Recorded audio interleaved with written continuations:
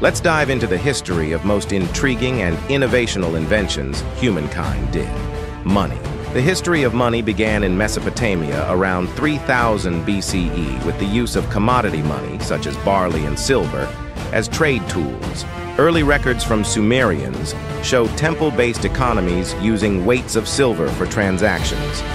In ancient Greece, the drachma, around 600 BCE, became one of the earliest standardized coinages, facilitating trade across the Mediterranean.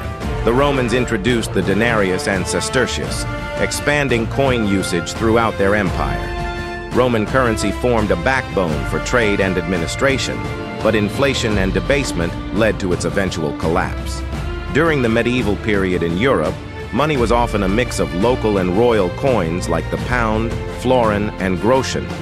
Feudal lords minted their own currencies, but these were often limited in circulation. Trade fairs saw the use of foreign coins, fostering early European commerce. The Medici family in Renaissance Italy revolutionized banking in the 15th century, creating the first large-scale banking network.